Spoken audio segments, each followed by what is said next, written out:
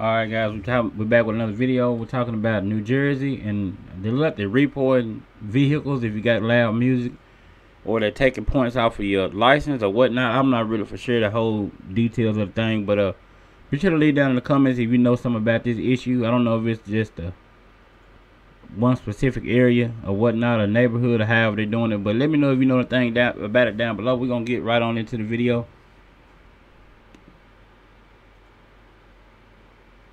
Boom boom parties now banned in the state of New Jersey.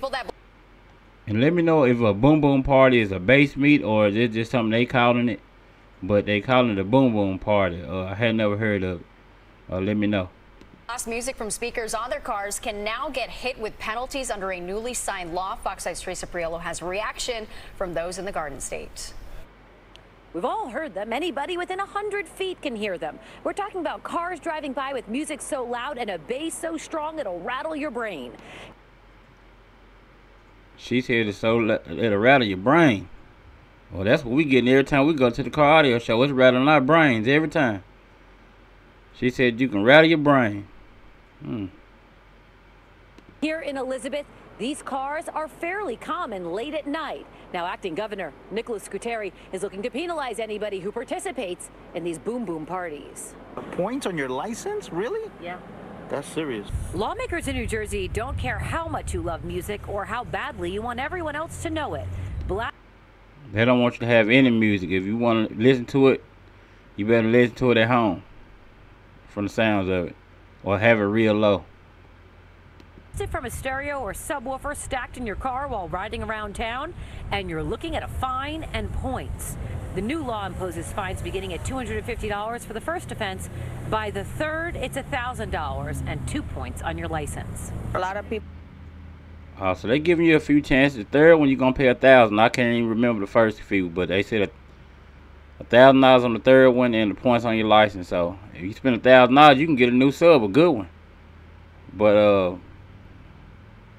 we're gonna go over to New York in just a minute, because I think that's where they at with the repossession thing. But we're gonna find out. People use music as an outlet to express themselves, and I personally don't see nothing wrong with it. What do you say to those people who say, okay, you can express yourself, but you're also impacting my quality of life? I think they should find something else to do. Boom boom parties have been a problem for years. Now, it's a difference between going to a neighborhood doing it, because it looks like what's going on right here. Then again, they may not be, but because the cars are kind of backed in, but it could be a neighborhood. They look like they're just in a neighborhood doing it. I ain't gonna lie. Sometimes, you know, people overdo it. So that may be what's taking place right here. In Philly, they take over the streets. In Staten Island, they're complaining about the noise coming from Elizabeth. But folks here seem unbothered. Or if they are, they aren't letting on. Usually I just see cars passing by playing music. I really don't see them like stopped, you know, being really loud. What I like to ask is if it was music that those people preferred, would they have a problem with it then? No, they wouldn't. Because every time, you know, if they don't like the music, that's when they start complaining. But had you been playing something like their favorite, you know, gospel or rap or blues or country music or reggae, whatever it is, it may be, I guarantee they wouldn't even have a problem with it. But it's probably the selection of music that you're listening to, probably 95%. But y'all let me know down in the comments. The original bill would have called for these cars to be impounded and, in certain circumstances, destroyed.